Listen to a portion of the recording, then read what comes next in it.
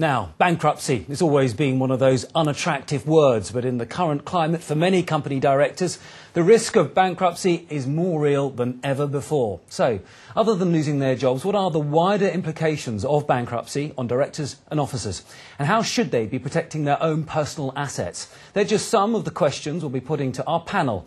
Mario Vitale, the CEO of Global Corporate at Zurich Financial Services, and Francis Kean, who's a partner at the international law firm Barlow, Lyde Gilbert. And we want your questions to put to the panel. Next to the video window, you'll see a question box. Submit any questions or comments there, and we'll try to answer them on air.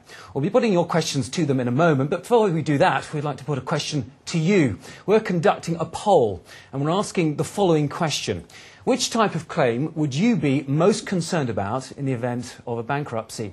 Securities claim, creditor claim, employment claim, bankruptcy trustee, customer claim, governmental investigation and/or proceeding, or criminal? To give your answer, click on the words above the video screen which say Answer our live poll. We'll bring you the results to that poll just before the end of this webcast.